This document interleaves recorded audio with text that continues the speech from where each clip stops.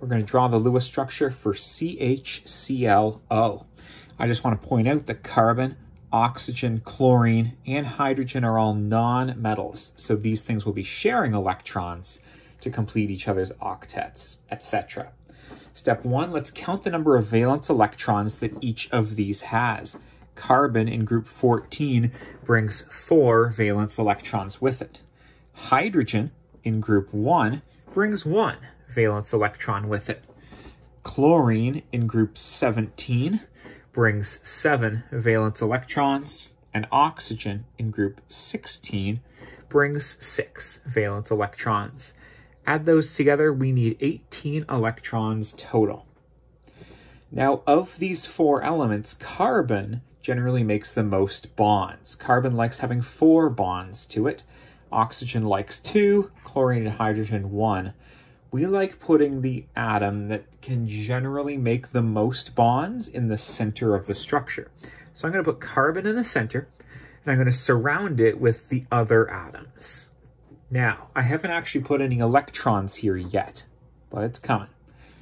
Step 2, I like connecting my central atom to all of my outer atoms.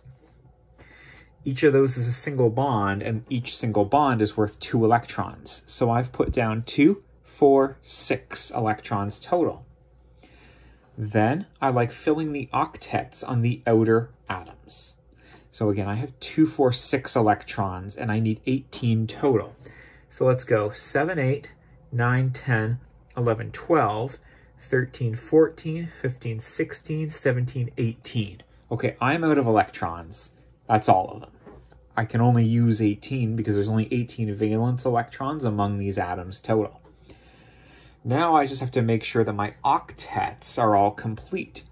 This chlorine has 2, 4, 6, 8 electrons around it. Good. This oxygen has 2, 4, 6, 8 electrons around it. Good.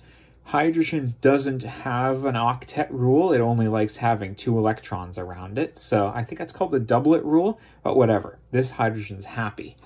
This carbon has 2, 4, 6 electrons around it. Oh, it wants 8. That's what the octet rule is all about. So we have to decide if we're going to bring a lone pair from the chlorine in to make a double bond or the oxygen. Now, I've already told you oxygen likes making 2 bonds. Surely you know that because H2O, the formula for water, has oxygen bonded to 2 hydrogens.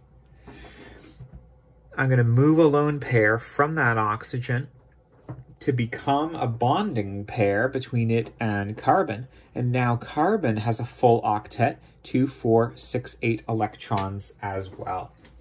My final structure here is carbon double bonded to oxygen, which has 2 lone pairs, single bonded to an H, and single bonded to a Cl, and the Cl has 3 lone pairs around it.